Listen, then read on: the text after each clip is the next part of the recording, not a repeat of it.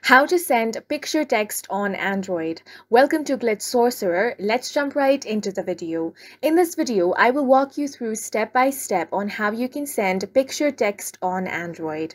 The first step is to open the Messages app on your device. It is the standard Messages app available in your Android device.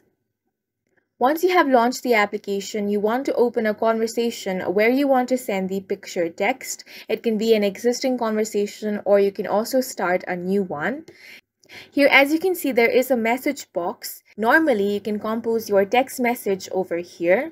Now, if you want to add pictures or even videos on your text, then what you can do is you have this camera icon next to the plus sign. Tap on that option.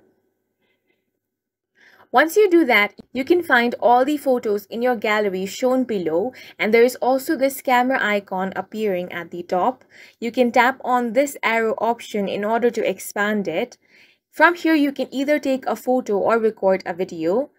Tap on Take Photo.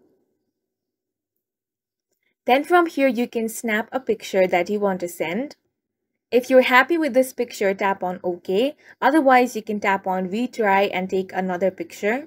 Tap on OK, and now you can send this picture along with a text message if you want. All you have to do now is tap on this paper plane icon and your picture text message will be sent. If you do not want to send this, you can simply tap on the cross icon and that photo will be removed.